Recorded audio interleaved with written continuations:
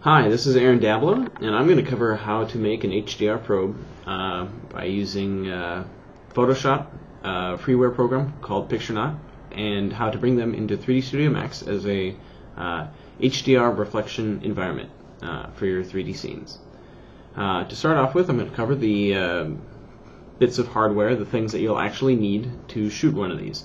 First off, you're going to need a camera. A DSLR will be a good bet. Anything that you can use to control the exposure.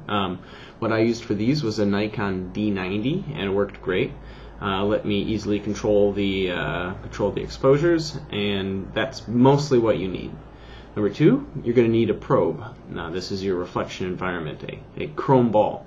You can get one of these at a home and garden supply store. It's called a gazing ball. They put them in their gardens for aesthetic purposes, but we're going to use it for something else completely different. It's important to get one that's as mirror-like as possible. Some of them have designs, patterns, and colors on them. Some of them even have like little ridges from manufacturer, so if you get one of those, you'll need to make sure that you align it so that you see as little of that as possible.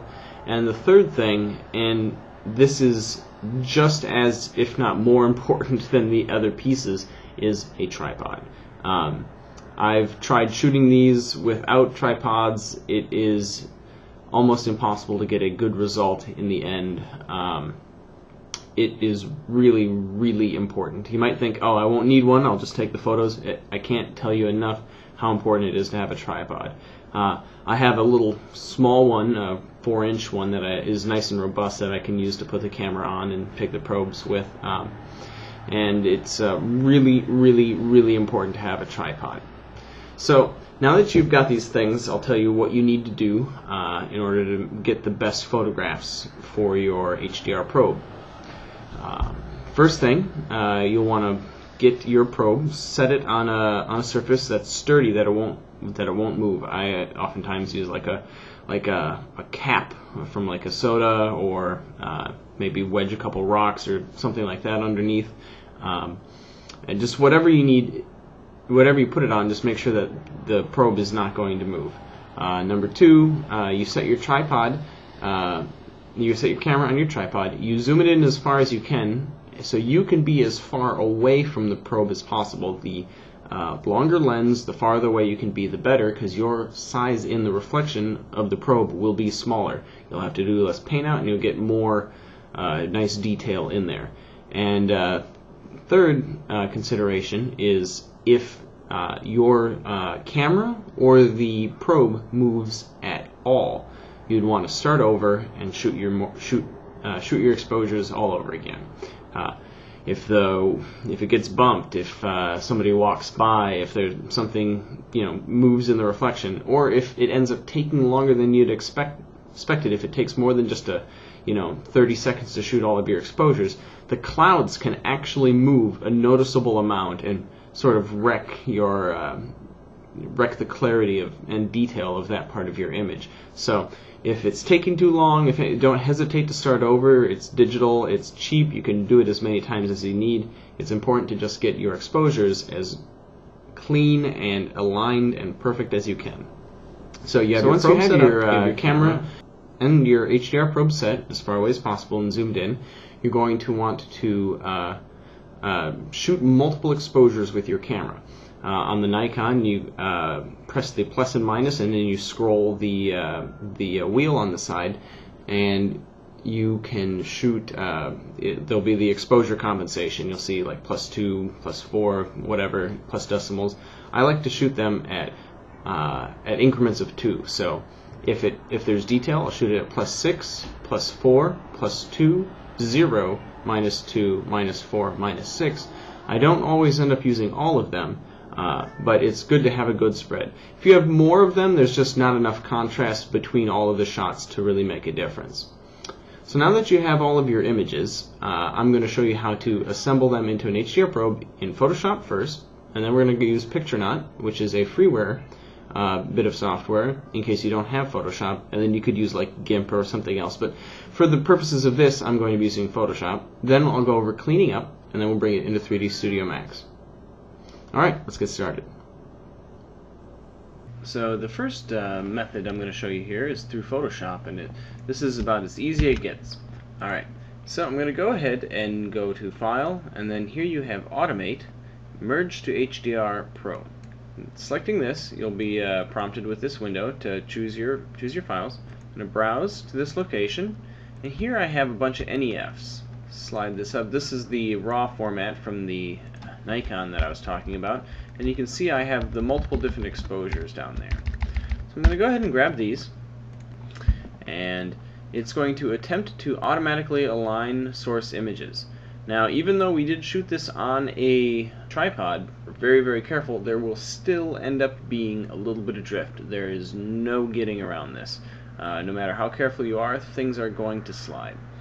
Alright, so let's we'll tell Photoshop to take care of that, and here's our files. And now this is going to run through a few steps of things, and I may be cutting the video in and out here so that you don't have to wait for it, but as you can see now, Photoshop is loading in all of the different exposures. Once it's got them, it's going to start to align them.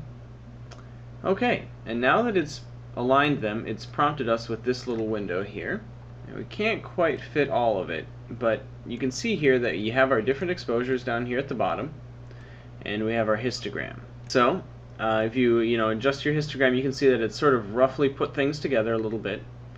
And we'll set this here where we want our contrast. And you'll see that we have all of this extra stuff out in the background, and you'll get funny things like this where a person might have been moving, or a tree or bush or something. That's not going to be important because we're going to be cropping that stuff out. And I have it set to 32-bit mode because we are going to want not just float, but we're going to want 32-bit float, which gives us values that are above 1. This is the real power of the HDR probe, is that it gets you these overbright areas where you get the detail. Like here, you can see that we're starting to get some of this little cloud detail and stuff back in there. So I'm going to click OK, and it's going to start to run. Alright, now that it's finished, you can see here that because this is a 32-bit image, we'll have our exposure control enabled, and you can actually dial through and see that here in our brights we have detail under here, and if we go down into our darks here, you can see that we have detail in our clouds. Go ahead and put this back. So I'm going to show you how I go ahead and crop these. I'm going to grab the top ruler here, pull this down in just a little bit past the edge of the sphere, maybe even just a little bit more here. And I'll do this on two sides. Next, I'll grab the marquee tool here, set to circle. Holding down Shift, I'll drag a circle in here, and then I'm going to go to Image, Crop. What this does is it'll just get rid of everything around there. It's a pretty simple thing. Just to obscure and hide this stuff out here, and do a selection, and I'm going to expand it, and I already know that 20 pixels is a good value for this because of the resolution of these images, so I'm going to expand it, and if you watch closely you'll see that the marquee will be expanding. There we go. That's another benefit of having trimmed in a little bit. I'm going to make a new layer. Now because this is a 32-bit float image, you can't use the paint bucket tool, so just a little workaround here. We're going to just make a black rectangle, and then we're going to go ahead and rasterize that. And then with our selection on this layer, I'll go ahead and delete. And here we have our HDR probe already set up. Now we're going to go ahead and do a little bit of paint out and a little bit of cleanup, but next I'm going to jump to Picturenaut to show you how that workflow works. Alright, so now I'm going to show you how to use Picturenaut to create an HDR probe. Now I'm still going to start with my source files here in Photoshop, but if you don't have Photoshop and you want to use some freeware, you can use software like GIMP that will let you do the same thing. Alright, so for starters, we have our images here, and you can see that I've already brought them in at their different exposure levels. And it's very, very important to check and align. Now, Picturenaut and the Photoshop method that I already showed can auto-align stuff, but sometimes you might have things that are too screwed up, or you might want to clean them up. So I'll just show you how I do this already. I'll just drop this layer down. I'll usually keep my base 0 layer as the main reference one, and you can see now that we've gotten a little blurry here. We're a little offset, and you can kind of see on these highlights here that things aren't quite in the right spot.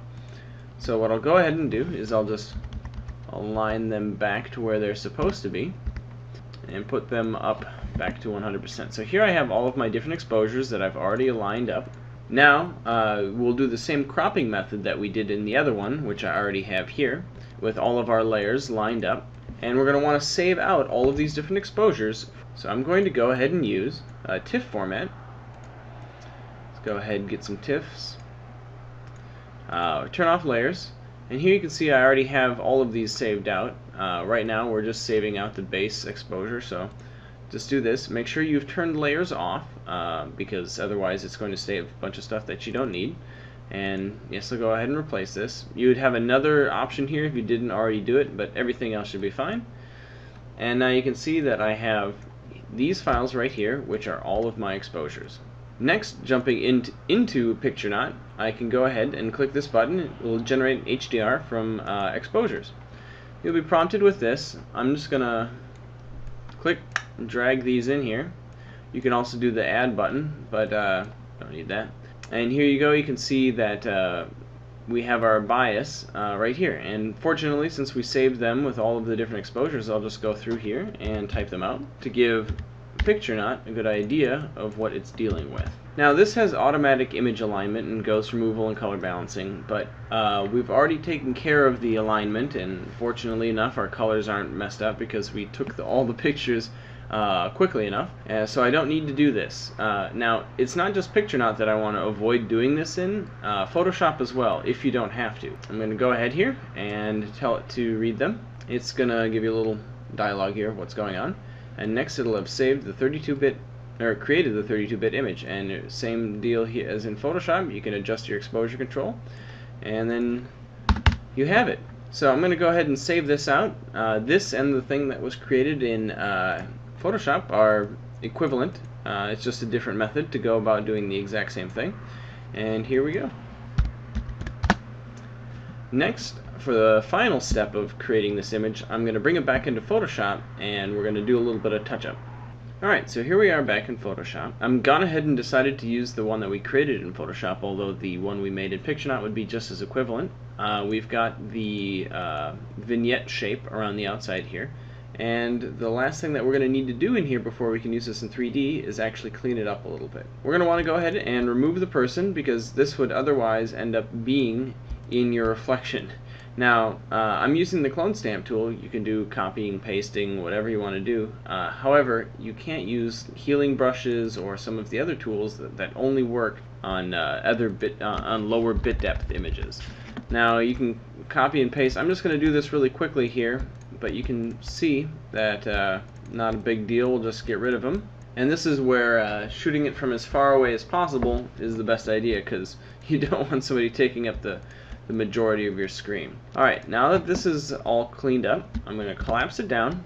Now our layers are all merged. I'm going to save this as HDR Probe. Let's call this HDR 01. Great. Now we'll bring it into Max, have it be a reflection environment for our scene.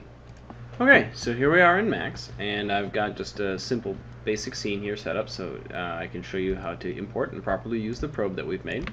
I've just got a teapot here, and if I check my material, a V-Ray material that is reflective, and I have a map in there that is a fall-off ramp, so you can see that we get less and more reflection on the edges. Alright, so opening up our render setup, here on the V-Ray tab, we're going to go down to the environment, and we're going to give the 3ds Max scene a reflection environment. Now you can do this through the material itself in its own map. This will override the scene, but just to show you here, I'm going to do it in the environment map. This is the one that I would recommend using because it will affect all of your materials.